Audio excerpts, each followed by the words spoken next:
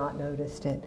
Let's just talk for a minute about the response of the Catholic Church, and then I want to go to our third clip and then go to questions. But what happened when those stories hit, and they would have hit people's doorsteps at the time? What happened?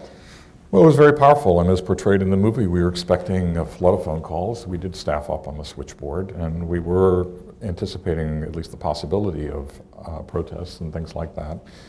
So we did prepare. We did prepare for that, because after the Globe did these stories about Father Porter, there was a strong anti-Globe reaction. The Cardinal did, in fact, call down the power of God on the Boston Globe, and the editor did break his leg immediately after that. It's all true. So I was prepared. I was walking very carefully. So, so, you know, initially it was incredible that there was, with the exception of the Spotlight team, which was starting to get hundreds of calls from abuse victims, the rest of the switchboard was quiet. I mean, we were not getting calls of complaint from Catholics.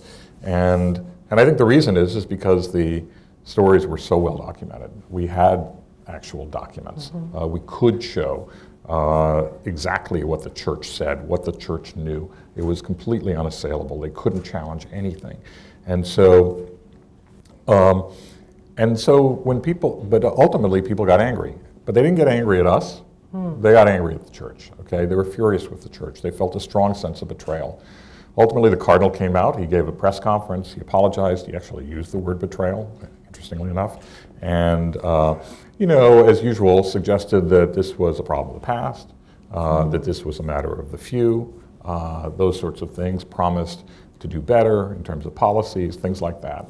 And he also argued that, that they had relied on medical evaluations in the assignment, for example, of John Gagin, when they reassigned him so often that he abused as many as 80 kids. So the Spotlight team decided that, well, they're going to look at who are these doctors.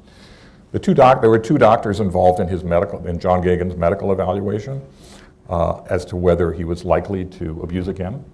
One was his family physician, so that's not an expert.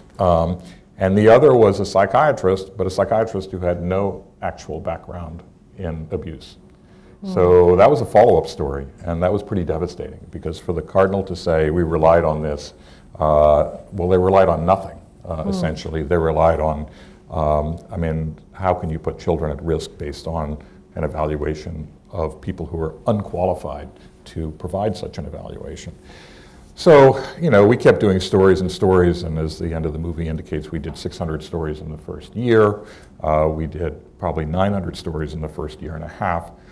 This drumbeat of stories exposed even more wrongdoing, more by the church, and ultimately there was a revolt in the church. Some 80 priests signed a letter calling for the Cardinal to resign. I mean, can you imagine what it takes to have a priest sign a letter calling for the Cardinal's resignation?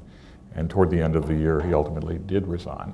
And then, as the movie indicates, he went off to a very cushy position at the Vatican. In the Vatican. And he came back to testify. I mean, there was some question as to whether he was going to be indicted for having essentially enabled this abuse. And he was never indicted, but he was called back to testify, and he did come back voluntarily to do that, and then flew back to his Vatican perch.